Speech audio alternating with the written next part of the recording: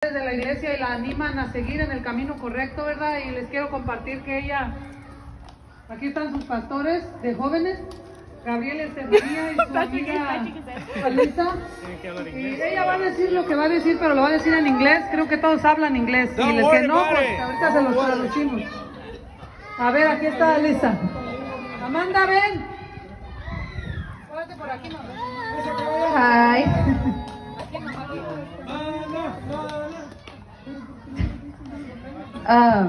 Since I met Amanda, she's had a special place in my heart. She became like my favorite person in the church. I'm sorry to anybody else.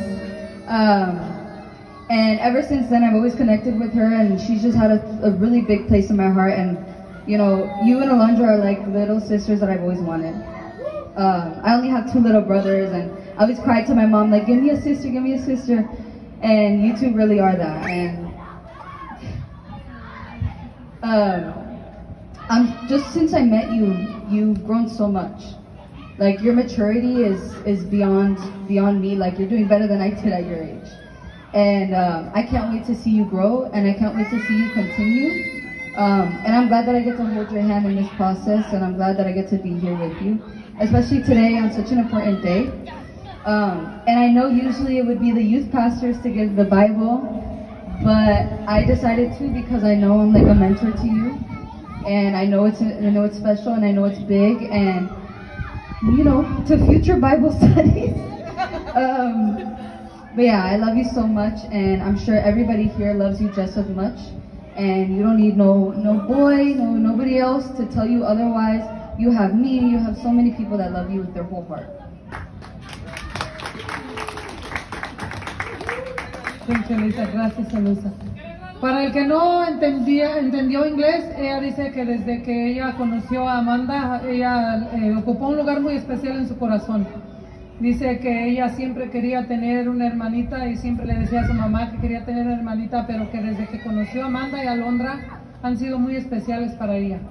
Y dice que usualmente los pastores de jóvenes son los que le dan su Biblia, pero ella lo quiso hacer porque ella tiene un lugar muy especial en su corazón. Y yo le quiero agradecer a ella porque en momentos de frustración de mi hija, ella cuenta con sus pastores, con Estefanía, con Gabriel, pero ella siempre dice, mami, Alisa me dice siempre que Jesús es el primero, que yo no tengo que estar buscando a un niño que me diga que me quiere hasta que Dios lo tenga para mí. Yo quiero decirles que mi niña es bien especial y me encanta tanto verla en el grupo de los jóvenes en la iglesia porque ella los motiva. Está en este momento pasando un momento medio difícil porque son familia todos ustedes, y les quiero decir que ella quería poner sus frenos, y desde años atrás el dentista nunca me dijo a mí que tal vez en el futuro ella iba a necesitar que le quebraran su mandíbula.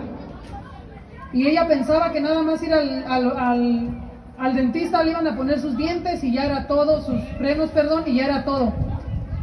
Pero salió de ahí con su corazón triste y todo, y le dije, mija, tú eres hermosa por dentro, es lo más importante. Tus dientes, si los quieres ver derechos, pero el niño que Dios tenga para ti, te va a querer tal y como tú eres. Si tú te decides hacerlo, tu papá y yo vamos a estar aquí. Y si no lo quieres hacer, vamos a estar aquí.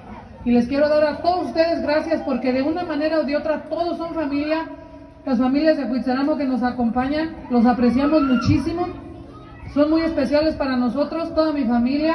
Gracias Lupe, Male, Pati, Diana, Gaby.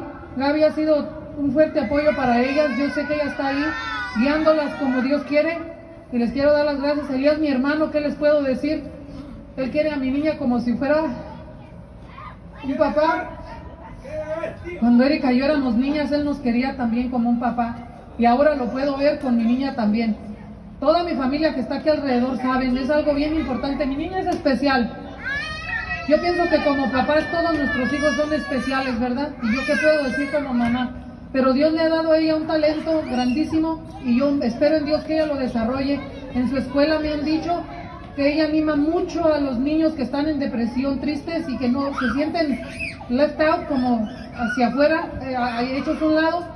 que ella los anima mucho a seguir. Y le quiero primeramente dar gracias a Dios, porque ella es bien especial y se me hace tan bonito cuando mi niña chiquita viene y me dice, mami, yo quiero tanto a mi hermanita.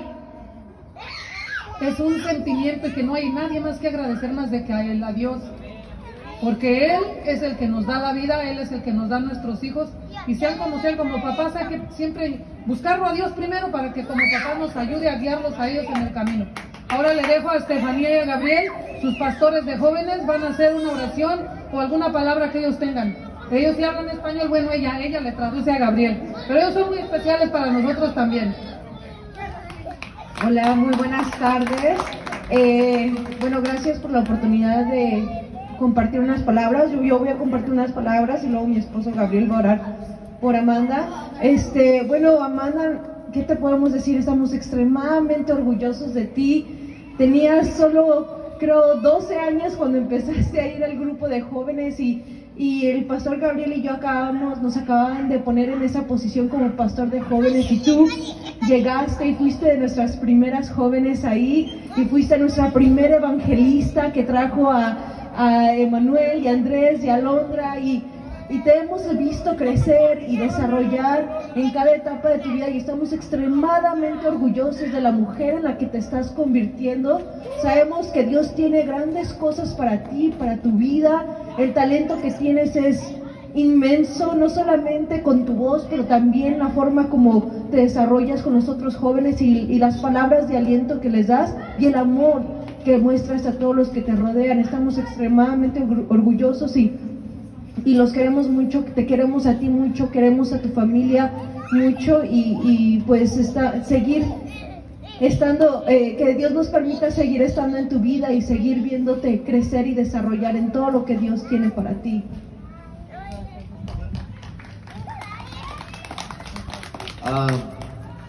Like Steph said, you have a special place in our heart because you were literally, when we had just become youth pastors at New Season, you were literally the first kid we talked to. And you stuck, and that's crazy. You stuck with us for 3.5 years. Everybody give her a round of applause for sticking with us for 3.5 years. But I just remember that day when we were in the Next Gen building and we got to say hi to you. And we were just like joking around, messing around. You just laughed. And I'm like, okay, well, she might actually come to youth. That's actually what my mindset was. But now it's 3.5 years later. You're 16. It's crazy to think that, and I could just remember the constant text messaging amongst us about, you know, battles and struggles, and just to see how much you've grown over the years is amazing, you know. And obviously you have a special place in our heart because at the same time while we've been growing in our leadership, you've also been growing as well, and you've been part of that journey our entire lives. And you know, like, no one else can take that. From the moment you came and you brought Alondra and the boys, yeah, that speaks a lot, you know, and we love your family. We love everybody here. You guys definitely have a special place in our hearts, and we love you, Amanda. And we're so thankful that you are part of our lives, that you got to be part of our journey just as much as, you know, we were part of your journey. And I just thank God for your life. I believe that there's more to come, that this is just the beginning, that God has placed a special purpose over your life, and He's ready to do something amazing in your life. Whether it be generational curses being broken, whether it be just where God's trying to take you in ministry, I truly believe that the best is yet to come for you. Yes. Welcome. So if we can go ahead, if we can close our eyes and reach our hands out to Amanda, we're going to pray for her, and believing that the next 16 years, 50 years to come, you know, it's kind of scary to think about, but you know, it's going to happen. But many years to come, they're going to just be full of blessings. They're going to be full of joy, of peace, of love, and let this be a day to remember. Let this be a day to remember.